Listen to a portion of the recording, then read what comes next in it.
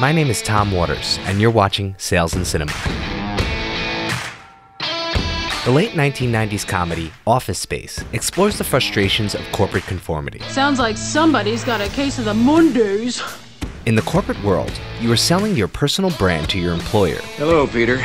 What's happening? Whether you're interviewing for your first position, requesting a raise from upper management, or vying for your next promotion, you're attempting to make a sale.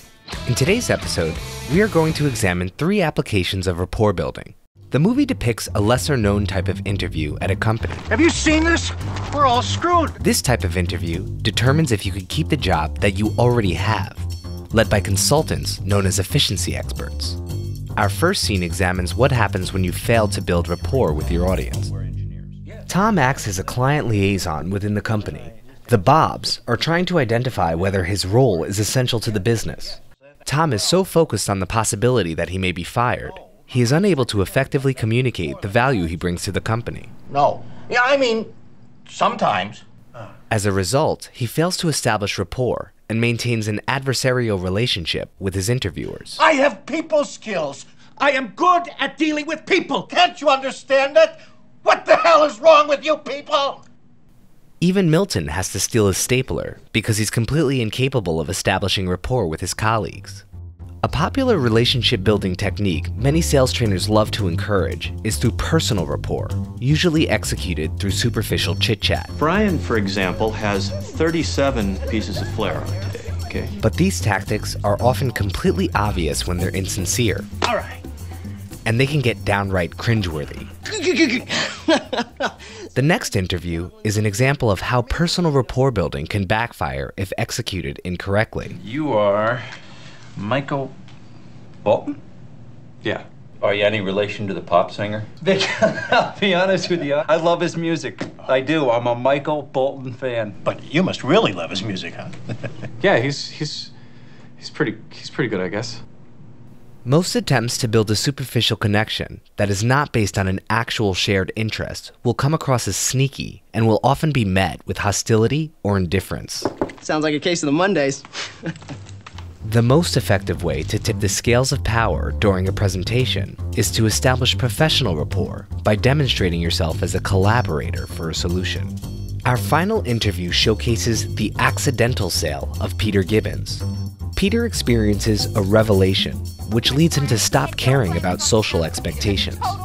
As a result, he becomes more honest and more confident, which are fundamental to rapport building.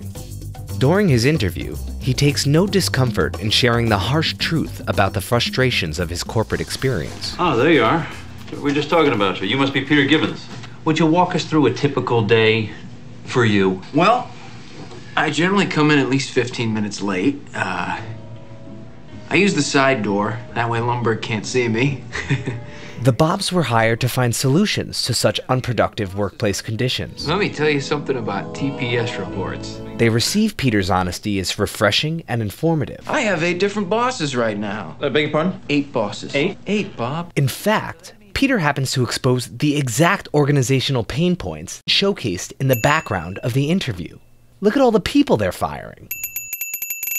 Since he's helping them do their job, their professional rapport is swiftly developed, and he is now viewed as a collaborator, a peer, someone on their level. Wow. His brutal honesty about the office dynamic inadvertently resonates with the Bobs. That's just a straight shooter with upper management written all over him. Ooh. Peter's interview may have been an accidental sale, but the lessons we can take from his revelation are profound. 1. Confidence is king. Peter just stopped caring about what other people think, and it made them that much more interested in what he had to say. I was asking what you were doing for lunch. Would you like to have lunch with me? Are you serious? 2. Different is better than better. Peter wasn't particularly skilled at his job, but his refreshing honesty helped him stand apart from his peers at the office. So you're gonna fire Michael and Samir and you're gonna give me more money? 3. Identify problems to create opportunity. By displaying awareness of the company's problems, But you know, Bob, that'll only make someone work just hard enough not to get fired. Peter set himself up as the means to a solution. If you can manage to disrupt expectations, demonstrate expertise, and establish yourself as a collaborator, you will quickly move up the corporate ladder and expand your client portfolio. Or if all else fails, you could always just set the building on fire. Want to learn more about sales theory and pop culture? Be sure to like and subscribe to get notified of our next segment.